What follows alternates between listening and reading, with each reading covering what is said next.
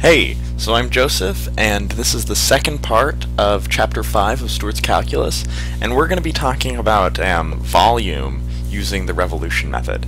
So by the end of this video, you will be able to find the volume generated by taking a curve and basically spinning it around one axis, and the volume of that solid that's generated, you will be able to find what that volume is.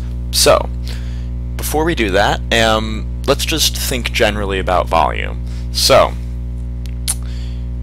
one of the most common things that we've been taking the volume of since geometry is the cylinder. And the way we think about a cylinder's volume is in this way. So we look at the solid cylinder and say, okay, we've got two measurements. We've got the radius of the base and we've got the height. And then we take it for granted. We take this volume equation for granted that the volume is equal to pi r squared h. However, we can look at this volume in a different way, and we can we'll get to the same volume equation, but we can think about it differently. So now imagine you slice this up into multiple slices. If you were to take out one of these slices and look at it straight on, it would basically just be a circle like this. It would and it would have a radius. And now the area of that circle is called the cross-sectional area. And it's the cross-sectional area of the cylinder. And that is, we can just call it A, and that will be pi r squared. Oh, that's a little r. Pi r squared, and that's the area of a circle.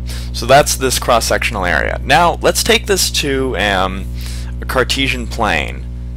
And how could we conceptualize this even a little bit differently?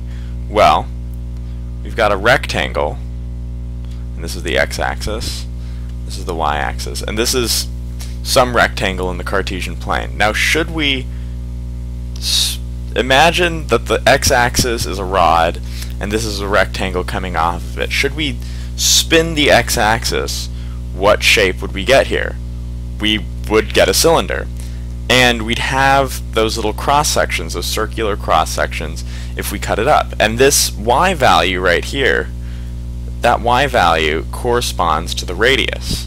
And so we'd be able to find, if we were to find the radius, find that cross-sectional area, and add up all the different cross-sections across this height dimension, we would be able to find the volume of that cylinder, and we'd get the same equation. Well, what we would actually be doing is, since these cross-sections, we could make them teeny tiny, so they're basically just flat circles, take a limit, we can actually, if we find one of these cross-sections, we can integrate them over an interval a, b to find the volume. So, we've got the cross-sectional area as pi. This r is actually, if we call this line right here some function of x, that r corresponds to a y value. So that would be pi function of x squared, and that's the cross-sectional area. If we wanted to find the volume, we just have to add all those little cross-sections, in other words, integrate over some interval a, b, and that would get us the height component. So the integral from a to b of pi f of x squared dx. And that is another way of getting the volume of a cylinder if we're finding it based on some straight line in a Cartesian plane. Now we can generalize this to find the volume of any function rotated around actually either axis. So let's look at that general form right here. So if we call any cross-sectional area a of x, some function of x. Now generally, the revolution method, this cross-section is always going to be a circle. Now of course, if you wanted to figure out the volume should this cross-sectional area not be a circle, you can totally go for it and use a different equation. However, at least for the Calc A, B, and BC exams, really this cross-section is only going to be a circle. So the general form for the volume, so I'm going to call this gen right here, is going to be the volume will be equal to whatever integral whatever basically the height component is going to be along the x-axis, whatever will correspond to an interval, and that's the interval you integrate over. So that integral, and you're integrating the cross-sectional area times dx. But for this class, and in most kind of AB, BC classes, and this is really going to be the revolution method because you're revolving a function. If you can visualize revolving a function around an axis, it will look like this. The integral from a to b times pi, and then r, where you would generally have the r in the equation for the area of a circle, it will be the function that you're revolving, f of x, squared dx, and that's the volume using the revolution method. Now, there's another method in your book called the shell method for figuring out volumes like this, and there is no problem that you will encounter on the AP that you will not be able to use the revolution method for, and the revolution method is a lot easier to kind of visualize, so that's the only one I'm going to be focusing on and teaching in this video series. But if you want to look at the shell method, feel free, your book describes it very well. And so if you're having a tough time visualizing spinning a function around an axis, which is a little bit of a weird thing to visualize, I have some graphics from your book right here that you can take a gander at. So this is the first one. We've got a function y equals root x. This root x, this y value, you can think of that as your r right there, and then picture the cross sections, all these circles with different r's, and we ultimately, in order to get a volume that looks like this, and you can think of this as one of the cross sections, and this distance, that change of x, because we're integrating, that gets very, very, very small until they're basically just flat disks, and we need to add all those up. So if you think of that as your r, then the volume becomes the cross-sectional area, and that cross-sectional area is pi r squared, or pi y squared, which is equal to pi x. Then look, you get the integral of pi x dx, and then you integrate that, and you will get this volume. And this little sign means you're rotating it about the x-axis, and this is vaguely what the solid will look like. It kind of looks like some sort of a cone. So that's kind of how you have to be able to picture spinning a function around an axis, or an area that you get from integrating a function around an axis. That's how you have to picture it when you solve these problems. So let's actually go try to solve one that is in your book right now. Alright, so we're going to do number 2 from page 316 in your book, and what the question asks is to solve for the volume of the solid that is generated by rotating the equation y equals 1 minus x squared, which is this curve, between y equals 0, so that line, and x equals 0, and we're revolving it about the x-axis. So, first what we can do is we can call this height our radius, and that radius corresponds to, of course, f of x, which is, you can write that out, it's 1 minus x squared. So, the cross-sectional area, a of x, that's going to equal pi r squared, so that's going to equal pi f of x squared, and when we plug in for f of x, we get 1 minus x squared squared, so that's pi 1 minus x squared squared. So that is our cross-sectional area formula. Now, when we move this over to figure out the volume, basically we just integrate this over the interval of the function, and this is going to be between 0 and 1, because 1 is where the function crosses the x-axis, and 0 is where it crosses the y-axis. So we're actually going to integrate this on another page because we don't have too much space here. Alright, so here is the expression for the volume. And now what we can do is we basically just need to expand this out, And based on the properties of integrals, we can put this pi on the outside of the integral.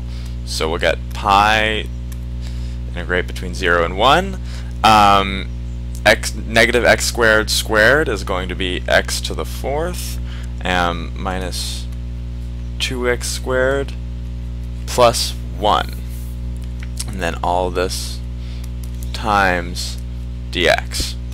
And now we can get the antiderivative here. To do the integral, it's going to turn into x to the 5th over 5 minus 2/3 x to the 3rd plus x between 0 and 1. And so when we put the 0 in, all these are going to turn into 0, so we just need to plug in for the 1. That's going to be pi times 1/5 minus 2/3 plus 1. And now when we get everything and give it all a common denominator, that will come out to 8 pi over 15. And so that is the volume of the solid generated by rotating that function about the x-axis. Now, what if we wanted to rotate it about the y-axis, around another axis? Is that possible? Yes, that is possible. So that means if we wanted to rotate it like that. And we can do that, but the first thing we need to do is we need to put everything in terms of y, and then basically use the same method as we did before. So right now we have y equals 1 minus x squared. We need to put this all in terms of y, and we're still going to use the same constraints. We're still going to use the x-axis and the y-axis as our constraints. So we can get, to isolate x, we'll get y minus 1 equals negative x squared, and then bring the negative sign over, and that's 1 minus y equals x squared. And now we can take the square root of both sides, and that'll give us root 1 minus y equals x. But there's a plus and minus here on this root, and so the positive version of that graph would be that curve, that side of the curve, and the negative would be this side of the curve. And since we have these constraints here, we can get rid of that negative, and we'll only use the positive root. So now our r is this right here. That's our r. And that r corresponds to x. And now x is a function of y. And so our cross-sectional area formula, if we're going to be getting circles here, our cross-sectional area, which is still pi r squared, now that turns into pi f of y squared. And so when we integrate, we're going to integrate still from 0 to 1, but we're just going to be integrating with respect to y using this function of y. So let's go back over to the other screen and do that. Alright, so here we have our expression for volume, and when we plug in the function of y into this, we get pi times root 1 minus y squared with respect to y. And now when we square that, we get rid of the root, and we can take the pi out. We get pi times the integral from 0 to 1 of 1 minus y times dy. This was looking pretty easy to solve. Pi times that 1, when we integrate it, turns into a y. That y turns into a y squared over 2. And we got that from 0 to 1. And then that will be, when we plug in 1, it's 1 minus a half. And the 0 goes away. And that 1 minus a half turns into a half. And so we get pi over 2. So we get different volumes when we revolve around different axes, but all it is a matter of finding a function of whatever axis you're revolving around. So if you're revolving around the y-axis, get a function of y. If you're revolving around the x-axis, get a function of x and integrate with respect to x. Now, I'm going to show you one more different kind of problem, actually from your book here. Alright, so now we're going to do problem number 7 from page 360. And what this asks us to do is find the volume generated by when we rotate the solid, the volume of the solid generated by rotating the area between the graph of y equals x and y equals x cubed around the x-axis. So what we're doing is finding the solid that's generated when we rotate that little area around this x-axis. And if you're having trouble kind of conceptualizing what that volume would look like, there's a picture right here from your book.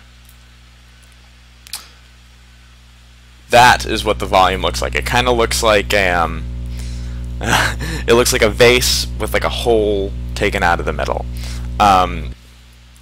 So when we go back to the graph, the first worry is, well, in the past two problems, what we've been doing is finding a radius that touches the axis we're rotating, and then treating that radius as the radius of the cross-sectional area. But with this, we can't do that because the radius doesn't extend all the way down to the x-axis.